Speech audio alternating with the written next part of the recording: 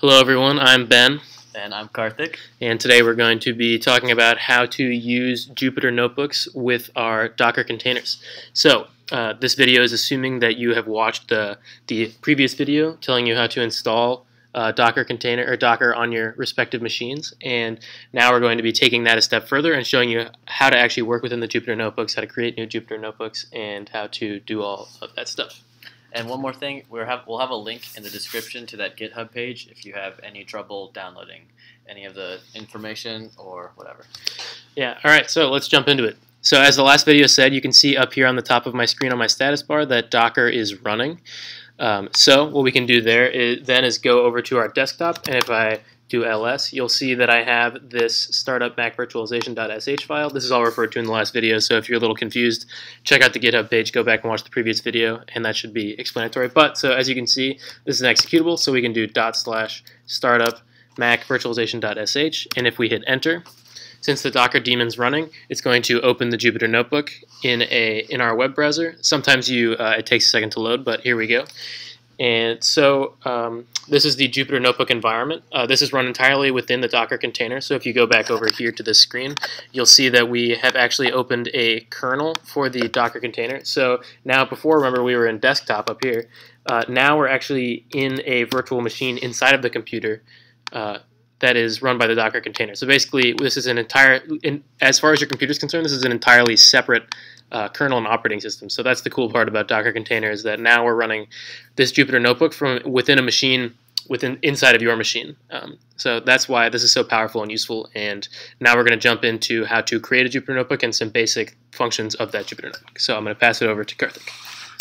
All right, so if you want to create a Jupyter notebook, just go up here to this new section and then hit this Python 3 button. And so now this is going to launch a new Jupyter notebook.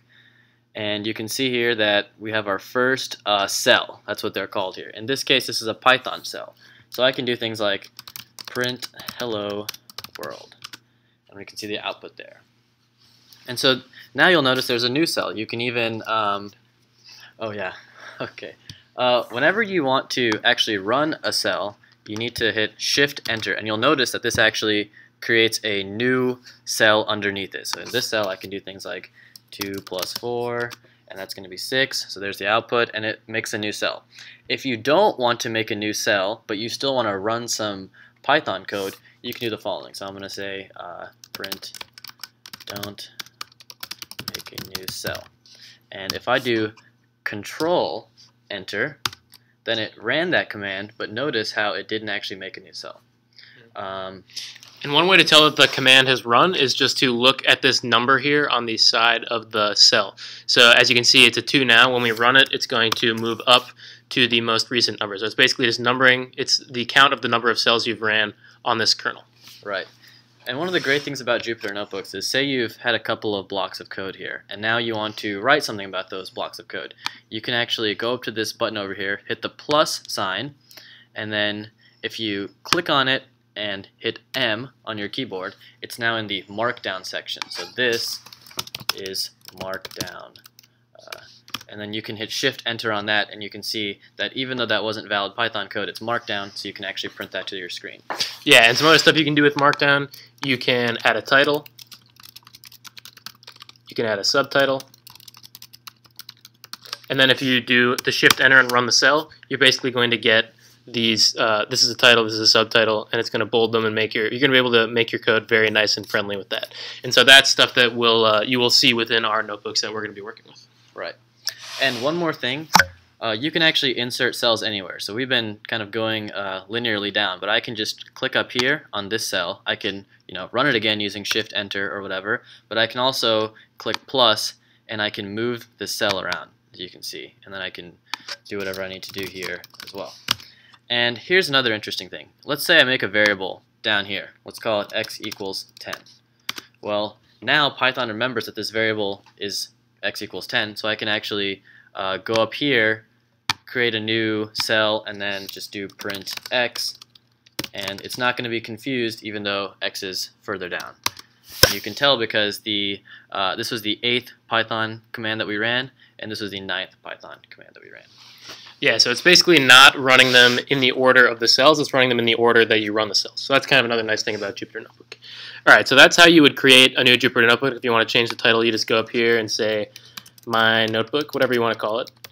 And then it's going to save it, and we can exit out, and we didn't save it, but we will. If you just hit Command-S, it'll save, and you go back here, you see that we now have this My Notebook, and we can open it again, and we're going to be at the same place that we were before. Okay, so continuing on. So those were notebooks you could create yourself, but we've also included notebooks from the JESDISC data recipes that you guys are going to be able to use to learn some things about Earth science and how to analyze this data and how to clean it and collect it. So basically what we have here is a Jupyter notebook that is for working with a specific data set. So as you can see, we have some Markdown files, we have some Python code, and you can go through and run this Python code. And we've taken care of all these dependencies for these packages that don't necessarily come natively with Anaconda, so all that's taken care of here. And one other thing, if you ever see a section that looks like this right here, this is actually a command prompt command that you need to run. So you can just copy this and then go back to the terminal screen, and then you can just paste it and then run it, and then you'll see that that worked. And it'll take care of everything for you. That's another nice thing about, since we're working within this kernel, we know exactly what your file scheme is going to be like, so we can have these commands be very exact. And you'll be able to goof around with this once you go through these notebooks. So basically, there's a lot of commands. Whenever, like Karthik said, whenever you see these markings here, you're going to want to run them in your terminal. And besides that, they should be pretty straightforward. The last thing we'll say is if you are working on a notebook and let's say you want to clear everything in the Python's memory so you can start over in a sense, you want to go up here to kernel, and then you want to restart and clear output. And it's basically then going to go back and erase everything you've done in Python while keeping all the cells the same. So from now on, you can just shift enter these cells and they will be run as if you hadn't run them before. So thank you for listening, and good luck with these notebooks, and we hope you enjoy them. Thanks.